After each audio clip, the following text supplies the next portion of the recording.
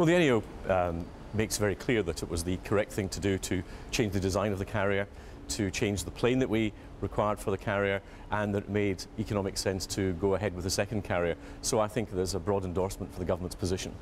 Well, we didn't choose our starting point. We inherited a complete mess from Labour, a carrier programme which they didn't have the money for in the budget, where they had the wrong design of the ship and the wrong planes to go on it. So we inherited a starting point that we would not have chosen. But having said that, we had to take the appropriate decisions to make it interoperable with the United States and to give us 50 years of the best utility that we could have in terms of power projection.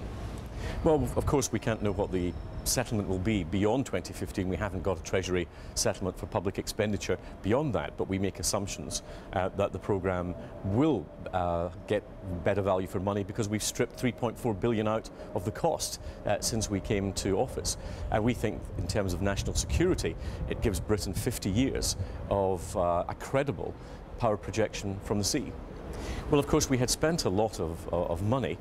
But the question is, what do we need in terms of our defence? And we judge that we require, for an adaptable posture for our defence, the ability to project power from the sea in the longer term. And this is a 50-year investment in carrier strike capability. And, you know, frankly, for a former Labour minister who left us a $38 billion black hole in the defence budget and a $158 billion deficit, to even talk about value for money is a bit rich.